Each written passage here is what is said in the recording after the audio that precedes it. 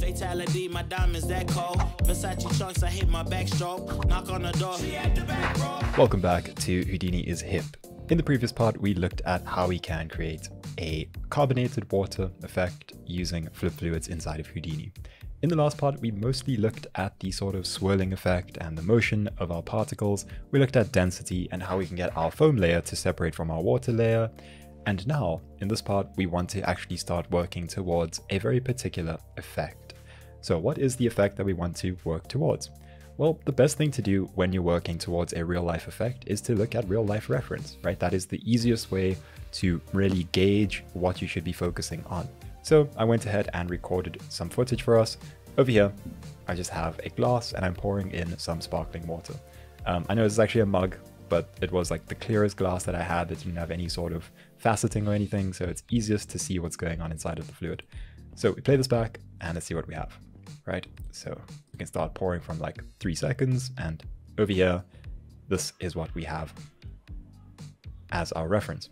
Okay, so what are we really focusing on when we look at this? Well, we're looking at, firstly, when we're looking at flip fluids, how long is it going to take for this glass to fill up, right? That's going to give us a good idea of what a correct fluid level looks like, because our particle separation and things are going to affect how quickly this fills up in our actual simulation. So we need to actually use our reference to gauge how much this fills up. So we can see that from about 3 seconds, we start pouring. So 3 seconds, it first hits the glass. And then that goes on until about 7 seconds. And that gives us, 3/4 of a glass. So that means that in 4 seconds, that's the fluid level that we reach, right? So we want to mimic that with our simulation. This is the sort of fluid level that we want to mimic, and will also take about 4 seconds to reach it. The other thing that we should focus on is what's actually happening in the fluid, right? As you can see, as it's coming in, it's just this clear stream. But much like what we have in our simulation at the moment, this area of high vorticity starts generating this foaminess. You start generating that sort of foamy white area, and we're going to be doing that with a volume, but using our foam group, right? So as you can see, as this plays back, that white foam sort of dissipates, and we're left with these bigger bubbles towards the top of the fluid. Inside of the fluid, we still have a lot of these small swirling bubbles, so we're going to have to replicate that as well. And as you can see, that as we move towards about 7 seconds, it starts clearing up, right? Until this point, the fluid is very much filled with bubbles and foam. So only from there does it start clearing up, and then towards the end, you only have this thin layer of bubbles at the top. All of those things are going to be replicated by us. The only thing that we're not really going to focus on too much are these secondary elements, like these streams of particles, because that's very much a secondary thing, and I don't want to take away too much from the fundamental understandings of this video. However, I will be giving you some ideas on how you can achieve that sort of thing, but for now, let's focus on the main elements. So inside of Houdini, we have this file over here. It's just called part2_start. You can use this file to continue from where we left off last if you happen to have lost your file, or if you just want to be in the exact same situation that I'm in over here with my setup as is. We can just save this as part 3 working, and now we can go through it. Okay, so the first thing that I want to focus on is actually this collider. If we look at our collider, it's quite thick, all right? Now, when we come to rendering, that's going to be a bit of an issue because we don't want such a thick glass. So what we can actually do is over here, we can make separate colliders for visualization, for rendering, and for actual solving, right? So let's see what we have. And over here, you can see that if we make adjustments to our poly extrude thickness, the outside changes, but the inside remains the same. And that's exactly what we want, because we don't really want to be changing the inside, because that's where everything's going to be colliding. So we're going to do something over here. We're going to click and drag over all of these. So we're selecting everything from the poly extrude down to the glass out node. And then we're going to right click and we're going to say actions, create reference copy. That's going to create the secondary chain over on the side, which actually exactly mimics every single setting on the left side. You can actually see this if I make a change to something on the left, the same change happens on the right over here. The cool thing is we can actually just go over to this poly extrude on the right. We can delete this over here. So delete channel for the distance. And now those two settings are no longer linked, right? So on the one on the left, this one is going to be for our collider. So let's make it quite thick, right? So we can do 0.15, right? That's pretty thick over there. And we end up with this strange looking collider over here. But that's good because we want our colliders to have decent thickness to work with, right? So remember, the inside of these two are still going to be the same, but the outside is going to have changed. On this one, on the right-hand side, we can decrease this distance to something like 0.035. Right, so this one's very thin. And this one's going to be our glass render. Right, so over here we have our glass render, and this is our collider. So we can even change this to glass collider out, glass collider, glass render. Cool. So now that we've separated those two out, let's go to our fluid-based dynamics, and we're going to make a few more changes. Okay, so the next thing that we want to do is make some changes inside of our fluid simulation, right? So inside of here, I'm going to go ahead and actually change our viscosity to a slightly higher value. We're going to do something like 0.06 or 0.075, right, for our foam. This is just going to allow us to have that more viscous look to our foam that collects at the top. Based on our reference, the top doesn't actually move much and it acts more like a single mass. So we want this higher viscosity so that we can get that sort of effect. The next thing that we want to do has to do with age and with life. Okay, so in Houdini, we have two attributes that are considered global attributes, right? We have at time and we have at frame. Now at frame, that's going to be obvious. That's literally what we have on our timeline, right? It's frame 1, frame 2, frame 3, so on and so forth. Time, however, is going to look a little bit weird. It's going to look something like 0.04 and then 0.08 and so on and so forth, right? And it's also going to be increasing much like our frame rate. However, this time over here is calculated in an interesting way. So in Houdini, we have frames per second. And if you aren't familiar with video and how video is recorded, then frame rates might seem a bit odd to you. But a quick explanation, which is fairly intuitive, is that video is made up of individual frames or pictures, right? So if you're imagining a video, if you pause at any particular place in a video, right? So let's just have frame 1, frame 2, frame 3, and frame 4. If you pause anywhere in a video, it's just a still image, right? So let's just say that a video is playing back and you pause over here. What you're going to see is this picture over here. Right? It's just a single image. Now, why does it seem like it's playing back smoothly? That's just because at 24 frames per second, or if we're playing 24 images in a second, that appears smooth, right? 24 FPS is sort of the baseline for what our eyes perceive as smooth playback. And by default, Houdini uses 24 frames per second. So in your timeline, when you look at your timeline at the bottom over there, where you have all of your frames, 1 to 240. This is the same as 0 to 10 seconds, right? So this is going to be your frames, 1 to 240, but in time, it's going to be 0 to 10.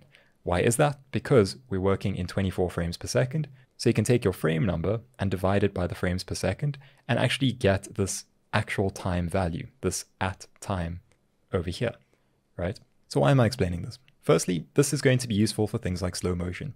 If you have 1 second of footage, and the second of footage is recorded at 24 FPS, then you have 24 frames, right? Because you have 1 second, and in that 1 second, there's 24 frames. Now, if you try and slow down this 24 frame per second video, it's going to start looking jittery, right? Because you only have 24 frames to work with. But if your 1 second of footage had 240 frames, so it was recorded in 240 FPS, then you could actually slow this down, right? You could slow this down by 10 times and play it back at 24 frames per second.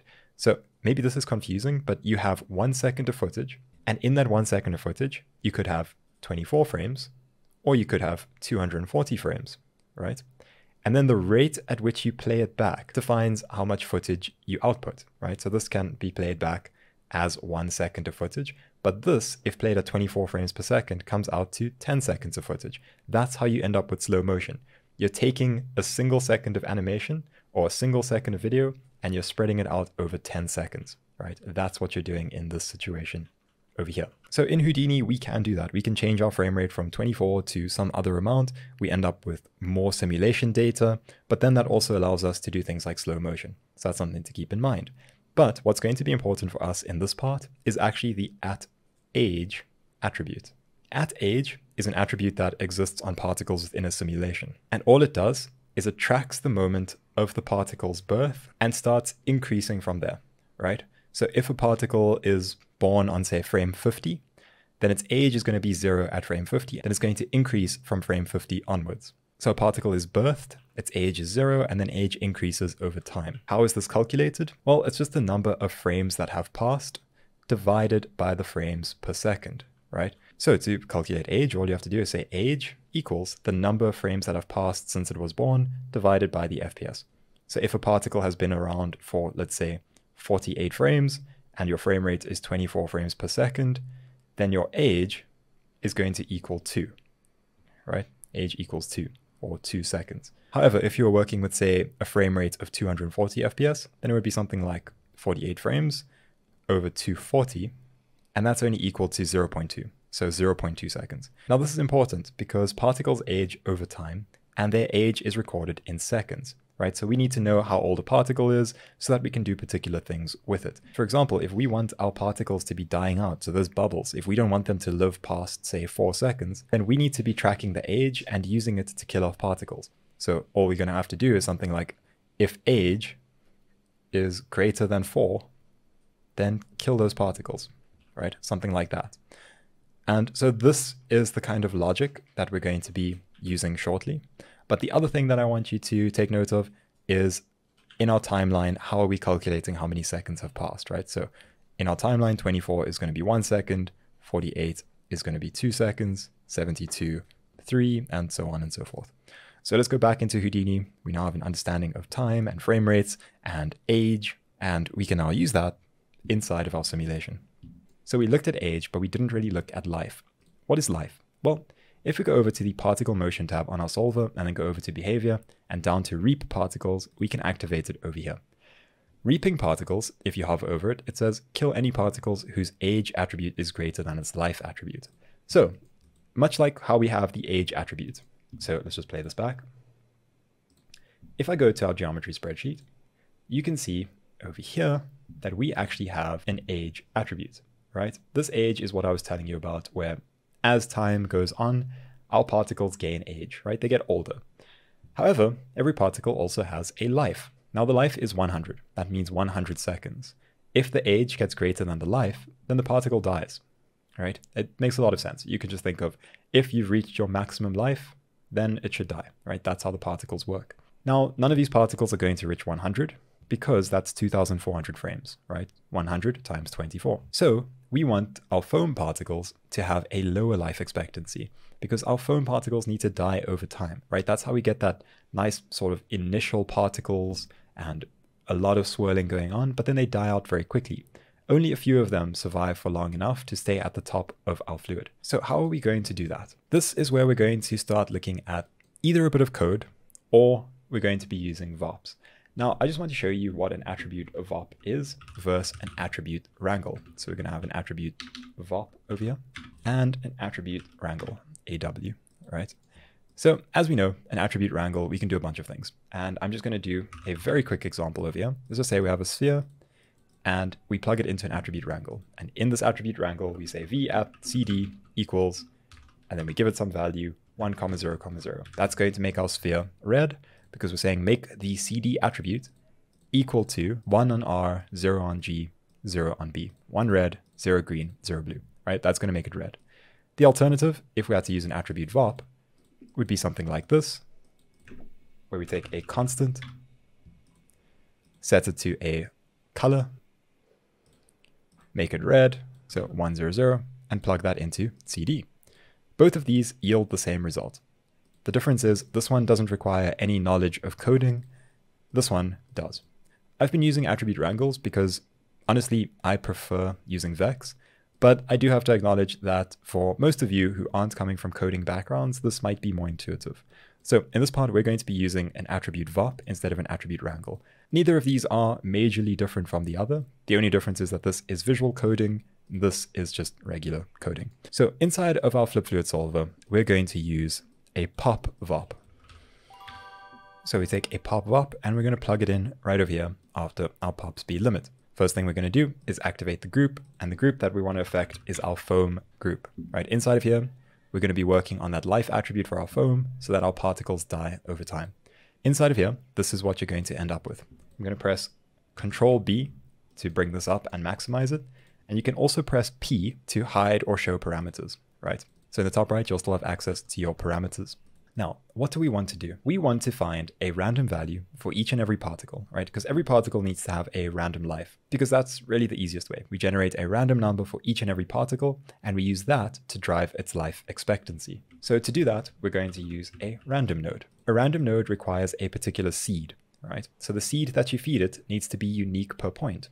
And the value that's unique per point is your ID. So we're going to grab ID, and we're going to get a random value between 0 and 1. This just gives you a random value between 0 and 1. The next thing that we're going to use is a ramp parameter. So over here, this ramp parameter, by default, is going to be an RGB color ramp. We want it as a spline ramp because we just want this over here. Now, how this ramp works is you feed it an input, and the input needs to range from 0 to 1. And what that value that's being input is used as is the position on the horizontal axis of this ramp. Then, depending on the position horizontally on this ramp, it fetches the value vertically. That just means that if the input value is 0, by default, it will return a value of 0. If the input value is 1, it will return a value of 1. But if you were to say flip this around, then an input value of 0 will actually return a value of 1, and an input value of 1 will return a value of 0. But you can make all sorts of changes to this curve, right? All sorts of changes to this ramp, so that now a value of 0 or 1 returns a value of 0, but a value of 0.5 returns a value of 1. 0.5 along this horizontal axis over here returns a value of 1, right? You just track along to 0.5 over there, so halfway, and then you look at what value it's going to return. So we plug our random value that we're generating for each point into this ramp. We can rename this ramp to distribution, and then this is going to return a value between 0 and 1, right? The maximum value in this ramp is 1. And so we don't want a maximum life of 1. We want a maximum life of, let's say, 7, right? So we're going to use a multiply constant over here. And all we're going to do is we're going to multiply whatever's being output by this ramp by 7, right? That's going to mean that instead of going from 0 to 1, it's going to be from 0 to 7. Then we want to export this life attribute. So we're going to use a bind export node. Bind export over here and output this over here. All you have to do is change the name of this parameter to life, right? So now it's exporting an attribute called life. Cool. So press Ctrl B to once again minimize this and jump up a level. Over here, this is where you're actually going to be adjusting your ramp. Don't adjust your ramp at this level. Always adjust your ramp at this level over here. So let's just make some adjustments. We want most particles to have a very low life expectancy. So we're going to drag a point over here. And then a few particles we want to live for quite long, right? So we're going to drag that over there. This is what our distribution is going to look like, right? Most points are going to live for, maybe under a second. And then very few of them are going to live for close to 7 seconds. So let's go up a level and play this back and see what we have. Okay, now before I even let this run, I'm just going to look at our geometry spreadsheet over here. And let's just filter this by the group foam. And you can see over here that our age ranges between 0.2 and 0.9. But our life over here actually now ranges between 0 and 7, right? So as you can see, most values are super, super low, right? Almost all of them are below, 2 seconds. But very few particles are going to live for quite long, right? There's a few particles that are going to live for 7 seconds. That's exactly what we want, right? We want most particles to have a low age so that they're mostly there for that swirling effect that we end up with. And very few of them live for long. Okay, so to my eye, that looks pretty decent, actually.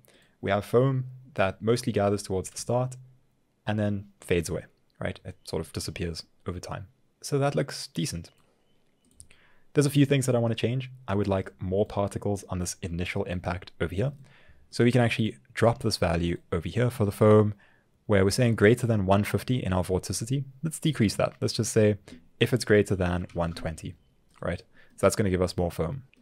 The other thing that we're now going to have to do is make some adjustments to the amount of fluid that ends up in this glass, because we saw that we're only emitting from frame 1 to frame 48. And that is only a range of 2 seconds, right? How do I know that 48 frames is 2 seconds? If we go over here, this is our frame rate, FPS. And so this is frames per second, right? So after 24 frames, 1 second has passed. After 48 frames, 2 seconds has passed. 72 frames is 3 seconds. 96 is 4 seconds.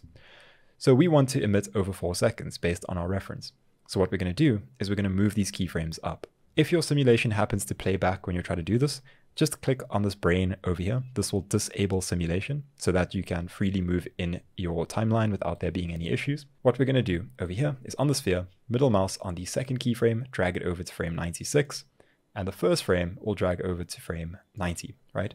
So between frame 90 and 96, this will now taper down to 0. If you somehow didn't catch that with the middle mouse thing and it wasn't working for you, you can also very easily just say delete channels, right? So now it removes all the keyframes. Go over to frame 90, keyframe it as 0.04, go over to 96, set this to 0, Alt and click, that'll keyframe it there, right? Same thing. Okay, that's going to give us a lot more fluid in our simulation, which is fine, but it's going to look unrealistic. So we're going to make some changes over here. I'm going to reset a lot of these settings. So we're going to go back to a scale of 2 for our grid scale. Our particle radius scale, we're actually going to go 1.25. So we're going higher than the default. But that's because we're going to decrease our particle separation, because now we're going to do the final quality simulation, right? So we're going to halve this to 0.002. This is going to be quite a high resolution simulation now. And so I'm not going to play it back over here anymore. I'm actually going to go up a level, create a new geometry node, and call this fluid meshing. Right, we can just hide these two over here. And inside of fluid meshing, we're going to use a DOP.io. So DOP.io. With this DOP.io, we're going to go over here to the DOP network. Just go to choose your flip fluid solver. Then to the DOP node, we're going to choose the DOP object, so the flip object. And then the preset that we're going to use is just flip fluid. That's going to bring in this fluid over here. The next thing that I want us to do is to just use a compress node, a fluid compress.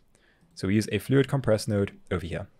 Now the fluid compress is going to do a couple of things for us. You're going to see that it looks a bit weird, but basically what it's doing is it's compressing our fluid down to a smaller file size. The first thing that we need to take note of is that our particle separation over here is not matching our simulation. So we have to go up a level, fluid-based dynamics, dive inside over here, from the flip object, go to your particle separation, and just say copy parameter, right? So we're going to copy parameter over here. Go back up and into fluid meshing, we're just going to right click on the particle separation and paste relative references. That's just going to fetch it from our simulations so that they're always matching, right? That's the first thing we want to do. So this is packing our particles and it's deleting any sort of unnecessary attributes that we may have. The one attribute that it does delete that we actually want to be keeping is life. So over here, just add that life attribute over there, and that'll make sure that it doesn't delete that life attribute. The other thing is actually this cull bandwidth. And this cull bandwidth thing is really useful for if you're working with ocean simulations, but not so useful when you're working with small scale simulations. And I'll show you why shortly. So this is going to take a little while, but I'm just going to play it back. And you can see that this is quite a high resolution simulation now. So over here, the issue that I want you to take note of can only be seen if we use a particle fluid surface, right? So we go over here and we plug our fluid compress into our particle fluid surface. Change this to particles. And what you'll see is over there, it appears as if there's no particles on the inside. And that's because that's exactly what's happening. This fluid compress actually only cares about the surface particles, right? The ones that make up the outside of the fluid. But you can see that when we bring this in directly from our solver, it's got loads of particles inside. And we need those particles because those are what are going to be turned into bubbles. And it's going to be most of the detail coming from our simulation. So we don't actually want to be removing those inside particles. It's doing that to save space, because if we were working with an ocean simulation, you don't really care about what's beneath the surface. You only care about the surface of the ocean, right? So that's where something like that comes in handy.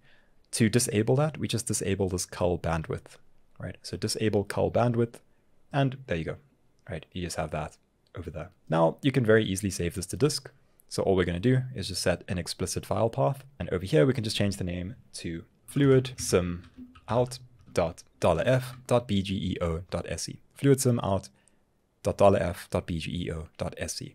And then we can go ahead and save that to disk. Cool. So once that's done, we can just plug the file cache into our particle fluid surface and play it back directly from disk. So I'm going to go ahead and just copy my little color nodes that I have over here. So Control C, Control V, and once again color our particles so we can see our foam level. Okay, so initially loads and loads of foam. And as this plays back, the foam sort of starts to die out, and we end up with just a thin layer at the top and some bubbles in the middle. And that is very close to what we're looking for, right? Loads of particles there, and then they slowly taper off, and we end up with much fewer particles.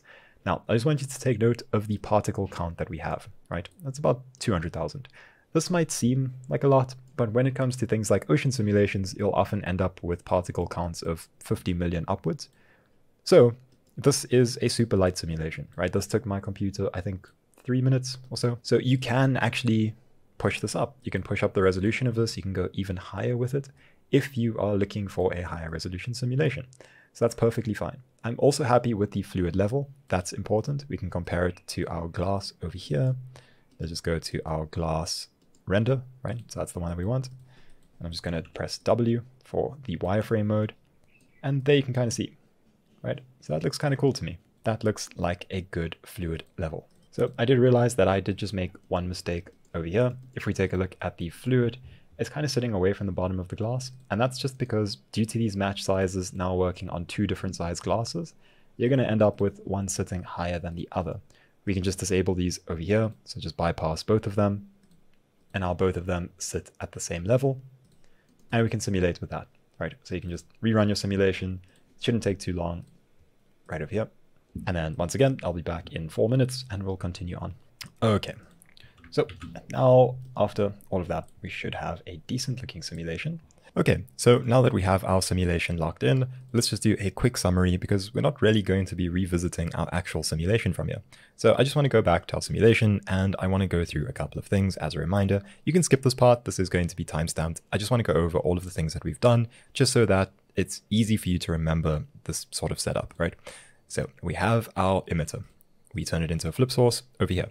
The voxel size and particle separation are going to be matching, and they're also going to match what's inside of the flip solver. All we're doing over here is initializing a viscosity and a density, because we're going to be using that viscosity and density inside of our simulation. Then inside of our simulation over here, we created a flip object, a flip solver, and a volume source. The volume source is obviously going to be sourcing in, and we can just use the initialization type of source flip, right? And then, of course, we just bring in our source. With this flip solver, we changed a bunch of things. Firstly, we increased our substeps to 3 because we have a fast-moving fluid. Sometimes if you have a slow-moving fluid, you won't need to increase the substeps over here. But because we have particles that are collapsing in on each other, we need more substeps so that they can resolve correctly.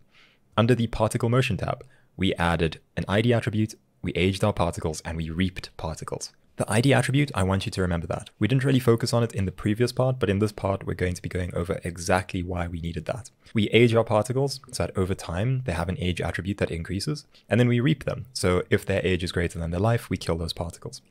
We have a separation over here. So applying particle separation tries to enforce this flip object particle separation that we have over here, so that particles don't collapse in on each other, right? So this is useful for maintaining even spacing of our particles. Under vorticity, we just have this over here. This represents the swirling in your velocity field. This is useful for generating things like turbidity. For example, if you're doing a river simulation, this might be an area of high turbidity, so that area will appear more opaque, right, or more muddied. If we go over to the volume motion tab, we have our volume limits. We just change the size because we're working at a smaller scale, so it just needs to kind of encompass the entire size of our simulation. You can see what our limits look like over here. So nothing outside of that gets simulated. Oh, and one other thing, we switch this to Apic Swirly, and this is just dependent on the kind of look that you're going for. You can do splashy, and if you're doing splashy, then you have velocity smoothing. This just blurs velocity so that particles share velocity, right? So Apic Swirly kind of encourages this, but splashy has a slider for controlling the exact amount that you want that to happen. Over under the viscosity tab, we've enabled viscosity and we've done viscosity by attribute. We've also done slip on collision. Slip on collision is so that it doesn't stick to our collider and the fluid slips back into the rest of the fluid. This over here also works in conjunction with the flip object settings over here. Under the initial data, you have to add a viscosity attribute, right? So it's 3 settings: add viscosity, enable viscosity, and viscosity by attribute. Over here, we have our density. We just have to enable it, density by attribute. Over on the solver side, we didn't actually enable it, but you can use OpenCL. If you enable OpenCL, then all of the Eulerian calculations, so the calculations that are done on the grid or on our fields, those are going to be done using our GPU, so it's going to speed it up significantly, right? So those are just the few things that we changed on our flip solver. Over on the flip object, right, we were messing around with particle radius scale and grid scale. These are going to change depending on your simulation, right? It even changes depending on the particle separation. when I decreased our particle separation for our final resolution simulation, I increased our particle radius scale because I didn't want our fluid to lose too much volume, but I brought the grid scale back up to 2 because I didn't find that our particles were being under-resolved or that we were losing volume. So these two over here generally will be okay at their defaults, but I did want to explain to you what these do, just in case you do want to change them. Okay, then we did this based on our vorticity attribute. This is that swirling that we're talking about, right? That attribute, vorticity, if it's greater than a certain amount, add our particles into a foam group. In the pop wrangle, that foam group gets a lowered density, so that those particles rise to the top, and this is how you'll almost always do foam. You'll use density. Over here, we have viscosity, so that our foam sticks to our glass and it moves together as a single mass. Over here, under pop drag, we just added a little bit of drag so that our particles aren't just moving too freely, there's a bit of resistance to their movement. Under the pop speed limit, we just added a maximum speed of 4, just to ensure that our particles aren't splashing all over the place and getting out of control. And then finally, over here, we have our two static objects. The one is set to use surface collisions, and this one just brings in our regular geometry for our surface. This one over here does the same thing, except it is set to volume collisions with a mode of volume sample, and down here, this is the volume that we're using for those collisions, right? So we're actually using two of them, because this volume collisions deals really well with movement along the volume or across the volume surface, but this over here deals really well with preventing particles from going through the surface. So we combine them so we get the best of both. Okay, that's really all there is. Right, so I hope that you understand the solving side of this, because we're going to be moving on from that, and we're pretty much done with that. We're now moving on to the meshing over here. So we have our simulation, right, and it's looking decent. We have a good looking simulation over here, but now we want to start working on bubbles. The best way that we can possibly do bubbles is by using this foam group and actually creating bubbles from it. So let's first blast away everything that's not part of that group. Over here, we can just plug our color in, and we don't even have to use the color. We can go straight from the particle fluid surface over here. I'm also going to press Shift and S to make these squared off connectors. And on this blast node, I'm going to select foam, and I'm going to delete non-selected, so that we just have our foam group, right? So that's all that we have over there. Now we can work with this very specifically. So what we're going to do is we're going to remove some of these particles because there's just too many, right? I think we have too many particles, and we don't need this many. So what I'm going to do is I'm going to delete a random amount of them. There's a bunch of ways that you can do this. The easiest way is going to just be with a delete node. But I don't want to just be deleting random points necessarily. I want to be deleting random points based on IDs. What do I mean by this? This is going to be an incredibly important concept for your Houdini journey, right? I want you to really focus on what I'm going to be showing you here, because this confuses a lot of people. When we look at ID attributes, right, why do we have this attribute in our geometry spreadsheet called ID, right? Why is it there? What's the point of it? So ID is unique per point. A single point in our simulation maintains its ID throughout the simulation. If at frame 1, you emit a point and it has an ID of 56, for the entire duration of that simulation, that point's ID is going to be 56, right, until the moment that it dies. So it's constant. However, its point number is going to be changing throughout the simulation. So at frame 1, it might be point number 70, but at frame 50, it might be point 300, right? So point numbers change, but IDs stay the same. And this is important. I'm going to show you over here on the side why this is so important. So I'm just going to create a sphere over here, right? Just a sphere. Then we're going to use a scatter node. So scatter over there, and then a copy to points, right? And I'm just going to copy all of these spheres to these points. So those are going to be too big. So on the scatter over here, all I'm going to do with an attribute wrangle is just say at p scale equals 0.1, right? So we have that. Each and every point is scaled down to 0.1 times its uniform scale. Now, the other thing that I want to do is actually add an ID attribute. So I'm going to say at ID equals at ptnum.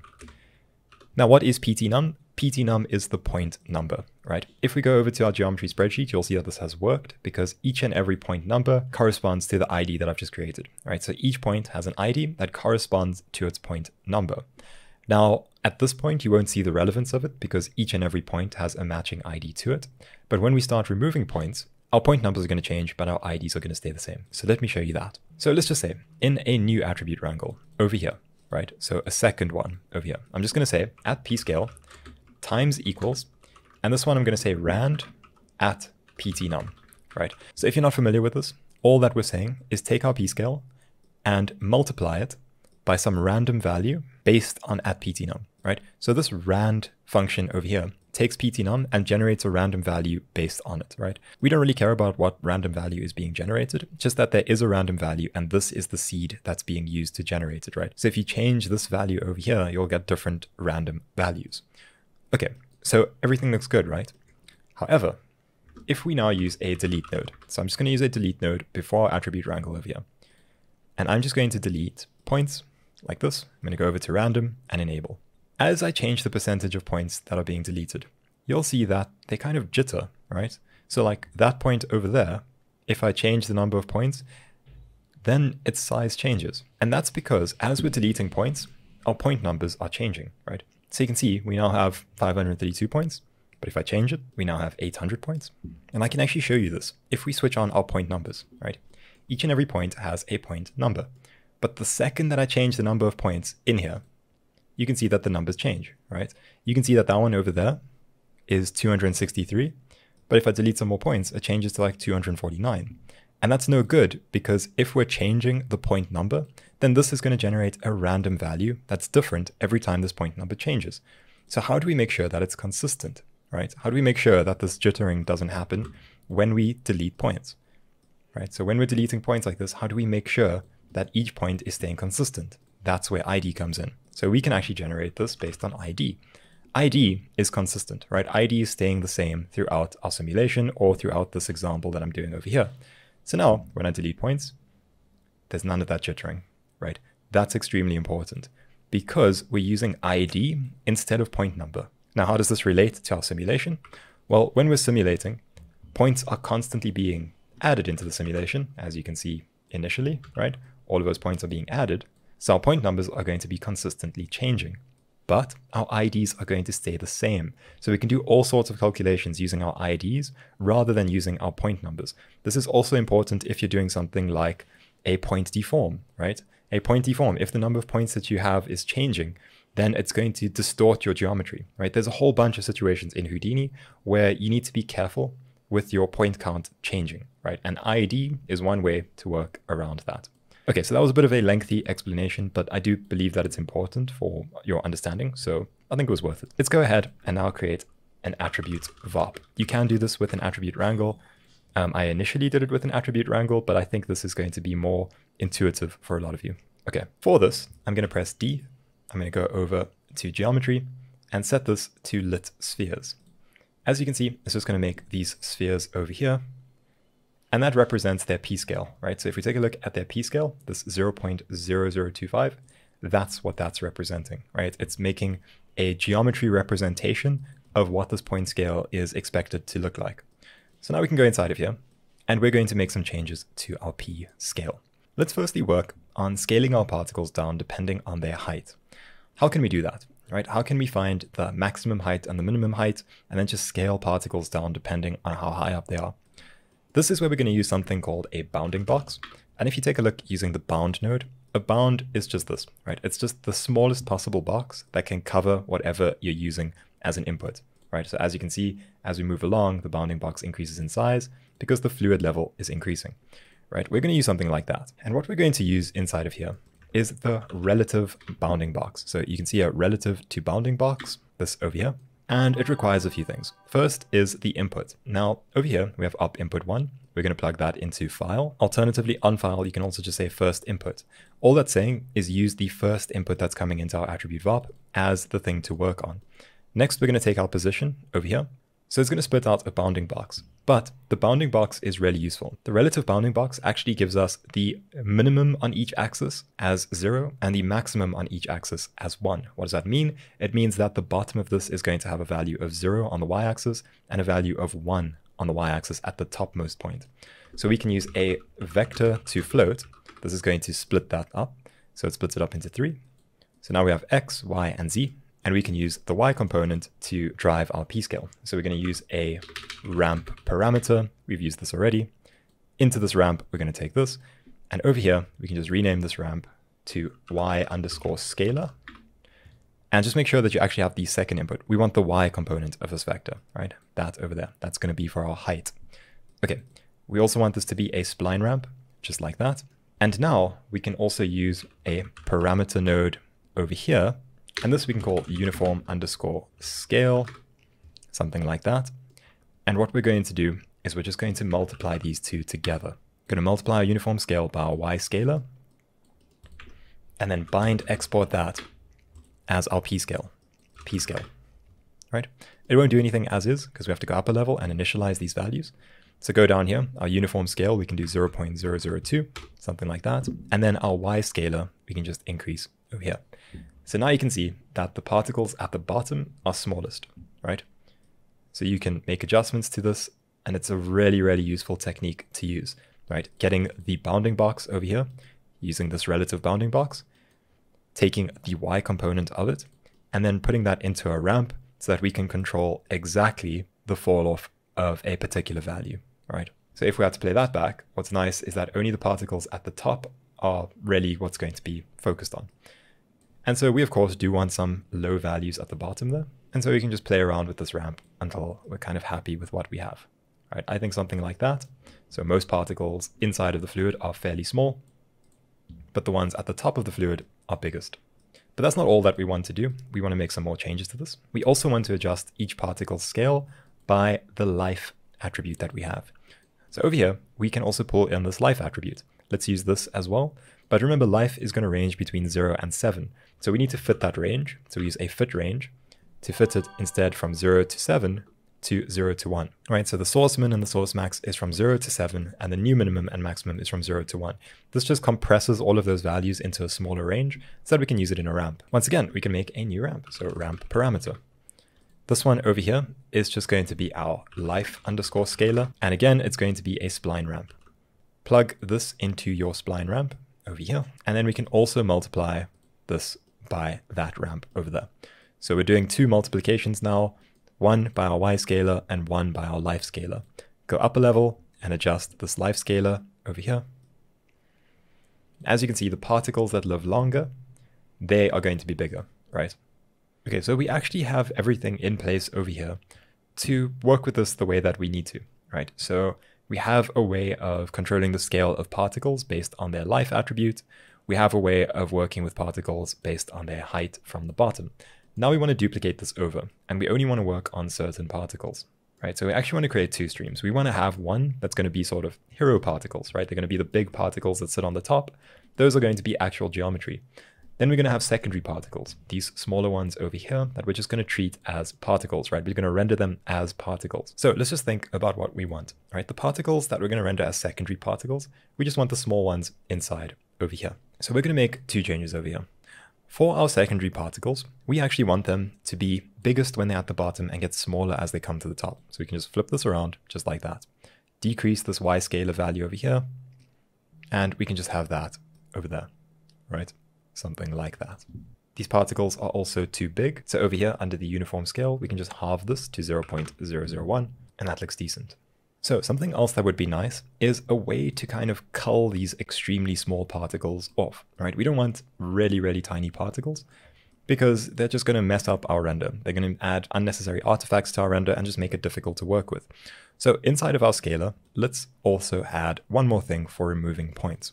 What we're going to do is use a compare, right? A compare is like an if statement. So before where we had if and else statements, and then we have if this is true, then do this, else do that. This is the same thing, right? What we're going to do is we're going to take that p-scale value that we have over here. We're going to say if our p-scale is less than, and then we want some parameter to control this with. So we can once again use a parameter. We can call this threshold, right? Just like that. Plug that into the second input. And this is going to return a true or false. What are we going to use with that true or false? We're going to use a switch. So it's going to be a two-way switch, right? And we plug this in over here. Now it can switch between true or false, right? How this works is if a particle is smaller than this threshold amount, then it will return true, right? If it's true, it'll use the first input. If it's false, it'll use the second input. So what we're going to do is use a remove point, right? So remove point over here, and then the result is going to be the point to remove. Okay, so what we want to do over here is we want to say, if a particle is smaller than the threshold amount, then remove, and we're going to grab point number over here, pt_num. Going to grab that over there, plug that in as first input. So if it is less than the threshold, remove that point. Otherwise, remove point -1. So our second input we're going to set as -1. This just means don't remove the point, right? Okay, so let's just see if that works. If we go up a level, we can increase our threshold over here. So we're going to have to use some very, very small amount over here. All right, so there you can see we're starting to remove the very small points. All right, so now we just have a threshold for removing points. If a point gets too small, it just gets removed. Okay, that's really cool. All right, now we can take this and we can use it for those bigger particles. We want the particles on top as well, so we can just duplicate this over onto this side, and we're going to make a few changes. So over on this side, these are going to be our hero particles. So we can make these bigger, maybe 0.004, right? So they're quite big. And then we're going to flip the Y scalar, right? We want them to be biggest when they're at the top, like that. So you can see that we end up with something like that. And now we only want the particles with a very long life to be big. So we're going to drag this over here to something like that. And now we can increase this threshold amount to a higher value, right? Because we only want very few particles. So we can do something perhaps even higher, like that. And we can just make some changes to things like our Y scalar. Decrease the threshold a bit, like that. Now, the last thing that we want to do is just delete some random points, right? We just want to delete a random number of points from this, just so that we don't have such a high number of points, right? We want to be able to control exactly how many points we have. So we're going to use a delete node over here. We're going to set this to points. We're going to go over to random. We're going to enable it, but we are going to use this ID as a seed attribute. That way, the deleting doesn't jitter around like we saw before. And now we can delete an exact percentage of points, right? So if we want to delete 100%, we can, but we can now very finely control how many points are being removed, right? So I hope you're seeing how that's useful. We now just have a few big points at the top. And of course, you can make all sorts of changes. You can push this up a bit to have bigger particles and then remove more of them. You can have a better range on your life scaling. And in fact, we even had particles being biggest at around 5 seconds. So we can actually do something like this. And I think that that looks pretty good. There we go. So I'm just going to merge these two together so that we can see them. And I'm also going to use the same delete node over on this side so I can delete a percentage of these.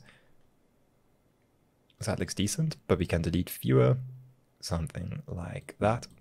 Okay, and then let's merge these two together and see what our bubbles look like. Cool, so these ones over here, again, too big. You can just make changes to these as you see fit. Okay, that looks good to me. So now let's just delete this merge node, and we're going to have two streams over here. This one on the left, this is going to be our secondary particles out. So secondary particles, right? And we can actually just add an out to this because this is the output for it.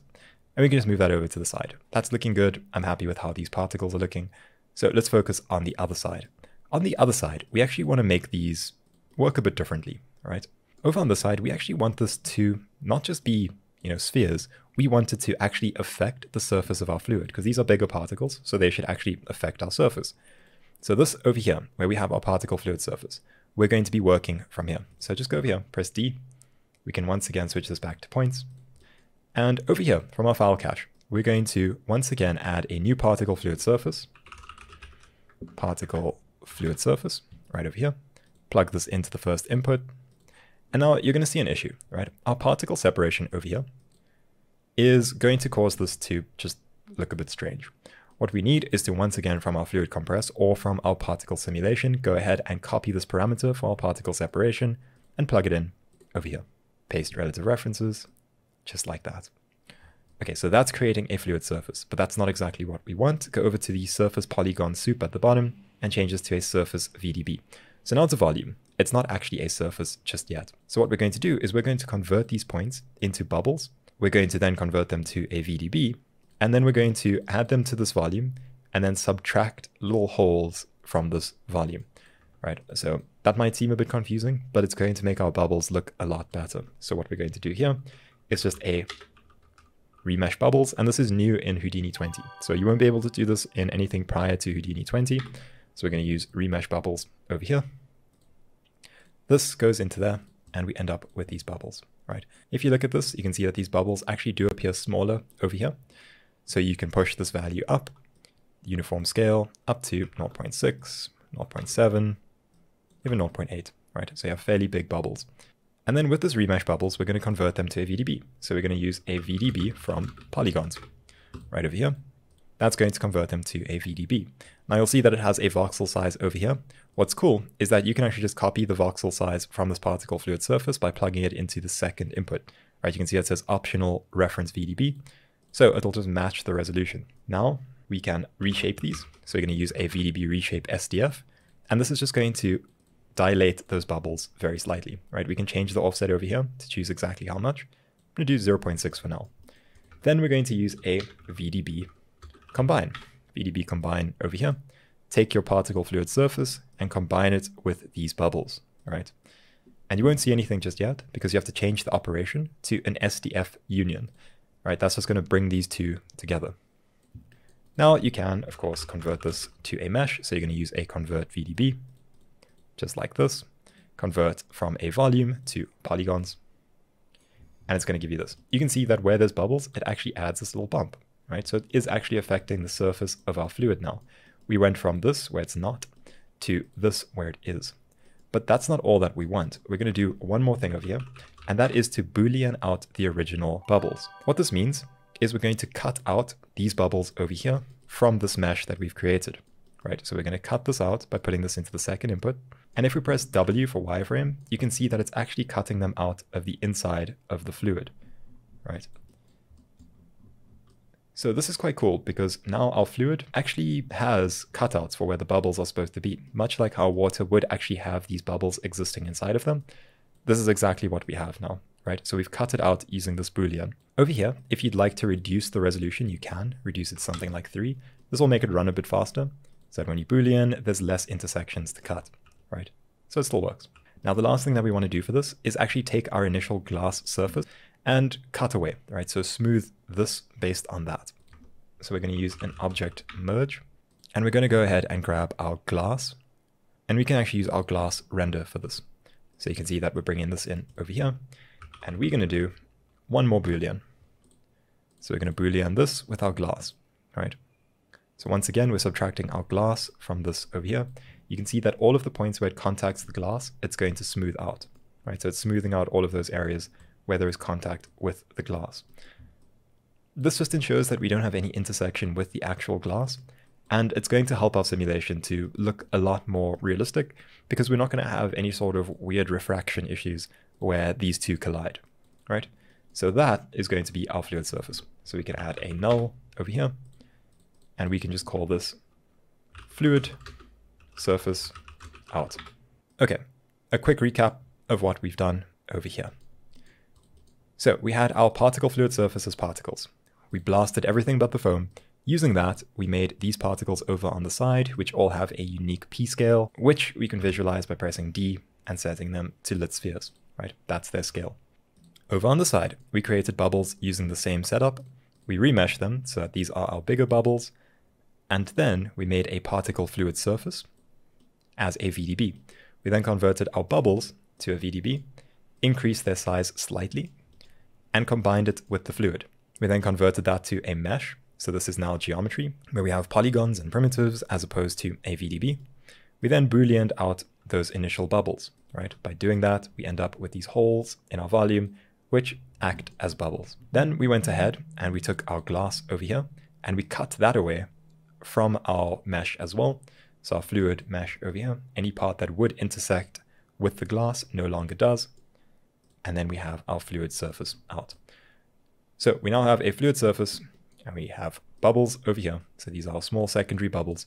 The only thing that we want now is to just create a volume. So we're going to create a volume from these particles over here. So for this last bit, we're just going to be creating some foam. And this is maybe going to get complicated, but it's an extremely useful technique that I'm about to show you. And it's one that's going to help you a lot when working with particles and volumes. Once again, going back to where we just have our foam over here. What we're going to do is we're going to use a rasterized particles. Volume rasterized particles, very similar to our volume rasterized points, but we're actually going to plug this in as the second input. those are the particles to rasterize. Now you'll see that it gives us an issue. That's because it requires a base volume. So all we have to do is use a VDB node, just a plain old VDB node, plug that into the first input. Right, it's just going to make this mess over here. So we have to increase the resolution of our VDB by decreasing the voxel size, 0.01, even lower, 0.05, or 0.002, right? Something like that. You can see that that converts this to a volume. But that's not exactly what we want, right? So what I'm going to do over here is I'm going to decrease this particle scale, right? I want to decrease it until we're getting areas that are brightest towards the top, right? Something like that. And then I'm going to use a volume slice, right? We're going to use a volume slice over here. And this volume slice is going to show you this over here. This is your visualization for what the values actually are inside of this volume. If I go over to the geometry spreadsheet, you can see that it actually ranges between 0 and about 100. So over here in the visualization range, change this to 100, and you'll see that what you're getting is actually a volume representation of which areas have the highest density of points, right? And so we can make some changes to this. I'm going to increase the particle scale slightly until we have something like that. And then I'm going to go over to this voxel size over here and do 0.003. That's going to blur it out a bit, something like that. And this is exactly what we want, right? This is going to give us these areas of high point density, right? So as you can see, there's high densities all the way up there at the top. But this isn't exactly how we're going to use it. What we're going to do is we're going to take these foam particles, and then in an attribute VOP, once again, you can use an attribute wrangle as well. What we're going to do is we're going to take our initial particles over here into first input, and we're going to take this volume over here into second input, right? And what we want to do is we actually want to fetch the density from this volume rasterized particles and apply it to these particles, right? So we want to see where there's high particle densities. And so we're going to go into our attribute VOP over here, and we're going to use a volume sample node, volume sample, this over here. This is going to require a few things. Firstly, we're going to have to change what input we're using, right? As you can see over here, it has file, first input, second input. We want second input because our volume is coming into the second input. So that's the volume that we're going to be sampling. Then we're going to take the position of our points, and that's going to be where to sample. Then the value that we find at that position, we can export as something, right? And so I'm going to create a new attribute using a bind export node. And what we're going to bind export is just going to be this value. And we're going to call it foam underscore density. And if we go up a level and to our geometry spreadsheet, our particles now have something called foam density. And you can see that it ranges over here from about 72. So what is that exactly? Well, that's exactly what we just saw over here.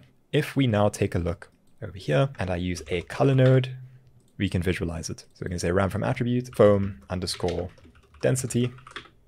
And we know it ranges to about 100, so 0 to 100. And that is exactly what we're looking for, right? These areas of high foam density are what we're looking for, right? That up there. If we push up this low end, then that is the foam density that we really want, right? So that is what we want to now convert to a volume. That's the volume that we're going to use inside of our render so that we end up with that nice layer of white foam. And so to do that, what we're going to have to do is change the range over here. So we're going to use a fit range, and we're going to fit the range instead of from 0 to 100 to 0 to 1, right? So now if we go up a level, we can actually just use from 0 to 1 because we've now fit that range, and it'll do the same thing. And then we can also use a ramp parameter right over here.